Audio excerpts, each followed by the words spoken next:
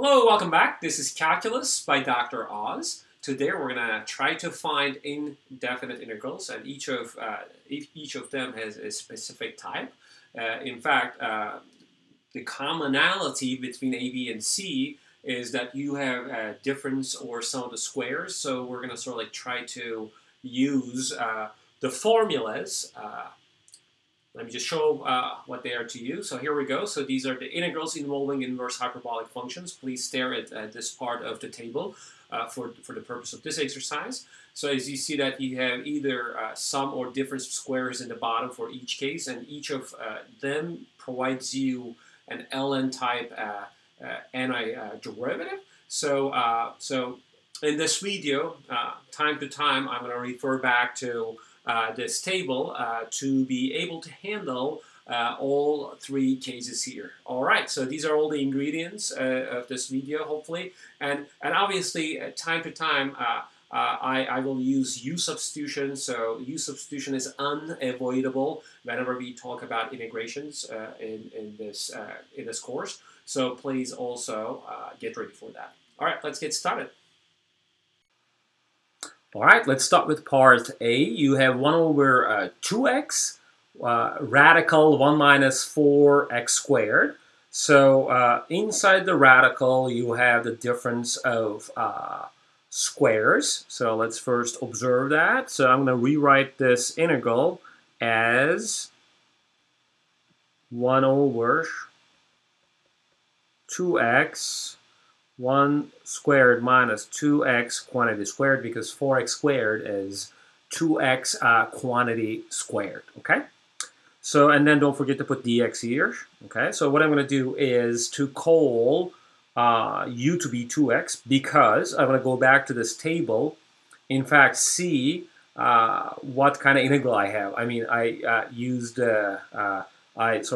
rewrote this as a difference of squares in the bottom, but in fact, we are relying on to this table here that you have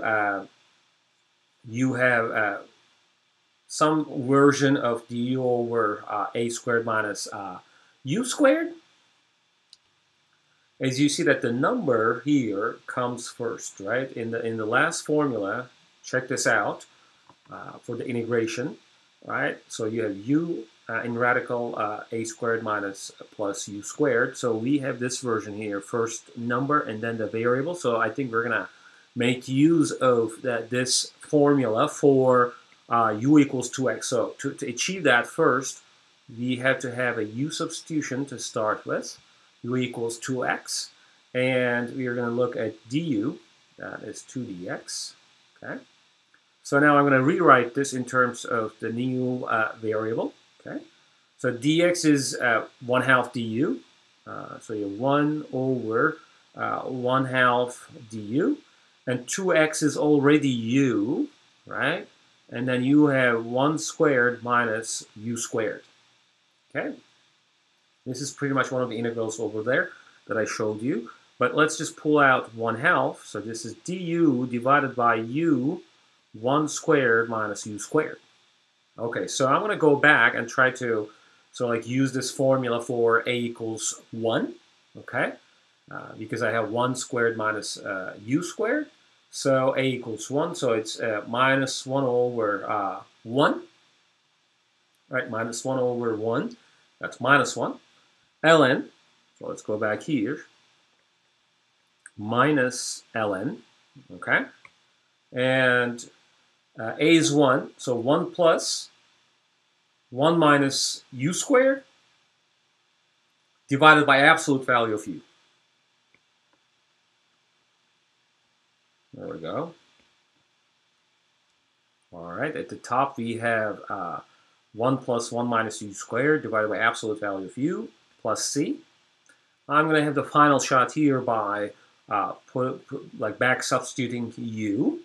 In the final form, so you have minus ln, let me just write that down here, 1 plus minus ln, 1 plus 1 minus 4x squared divided by the absolute value of 2x plus c.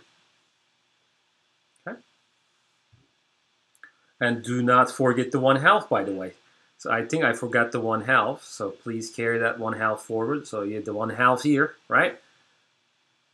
If I was in class, probably some of you would have caught that, right? So this would be minus 1/2,